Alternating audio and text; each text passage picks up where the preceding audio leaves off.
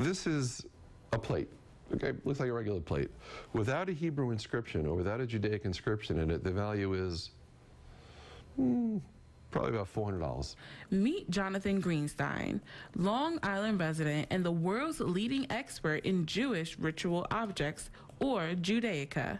This one was made in Germany. It was made in 1924. It was given to a attendee of a synagogue that was destroyed in Kristallnacht. And because of the Judaic history and the Judaic value on it, it's going to go between $7,000 and $10,000. Right. The silver value, $300–400. The Judaic value, $7,000 to $10,000. Greenstein owns and operates Greenstein Gallery, a luxury auction house solely devoted to the appraisal and sale of these historical collectible items. His interest in this hobby, that then became a career, started from a young age. At 14 years old, I took a job at an antique store because I went to public school, and public school was done at 12:30. So from 1 o'clock to 6 o'clock every day, I worked at this antique store in Brooklyn on Kings Highway. And it was late 70s, early 80s where silver was at a ridiculously high price. And every little old Jewish lady was bringing in her husband's cup, you know, or her grandfather's menorah, you know, and selling it for their value of scrap. And even though the owner wasn't, he wasn't a Jewish person, he understood that there was a value more than money to these things and didn't want to melt them to silver. So I worked out an agreement with him that he paid me with them. That was my salary. And since then, it's evolved from a hobby, and then over the course of the next 10, 15 years, they became known as like America's antique Jewish ritual art expert. Today, he appraises the antique ritual items from his Cedarhurst shop and also on his cable program, Jewish Guilt, on the Jewish Channel. It's a micro niche in the art and antique world. It's a tiny subsection of a subsection of a subsection. There is no school, you know, for antique Jewish ritual art. If so, I would be the only teacher and the only student.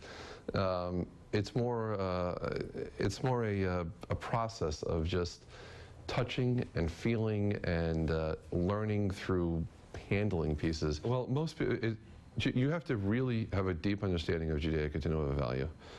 We set values here. You know, it's like Harris, so, you know, is the value setter for United States stamps. They make the catalog. That's us when it comes to Judaica. And it's, you know, what we feel is an appropriate trade value, because there's no, you know, it's not like a coin where it's an 1893 C Morgan dollar, you know, and that's what it's worth depending on the grade. With all of this stuff, it's all handmade. You know, it's whatever the value is between the seller and the buyer. And by having auctions, you know, the auction value really kind of sets the value for that particular type of a piece of art for the next one. He assigns a monetary value to the sale item, oftentimes when the seller no longer has an emotional attachment to it. So if you think about it, 1740 to you know, 2012 is 270 years, 273 years. It's in the family 273 years. She sells it. They don't want it anymore. What should they do? Most of the antique Jewish ritual art that came to this country came between 1880 and 1904, 1905, during the great wave of immigration. Anything that survived World War II really survived by coming to this country with that generation of immigrants. That being said, as the years progressed, those immigrants assimilated. Their children assimilated more. Their grandchildren assimilated even more.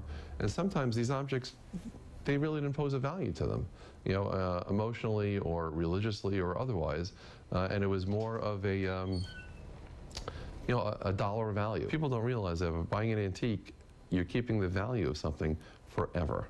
His goal is to share his expertise of this ritual art with others, as he also seeks out forgotten treasures. There's more antique Judaica shoved away in the apartments of New York City, Chicago, Los Angeles, than there is in all the museums in the world. You know, because these were personal ritual objects. They descended in families. People have them. It's out there. You just got to find it. Or they got to find you. For Push Pause from Cedarhurst, this is Stephanie Brumsey.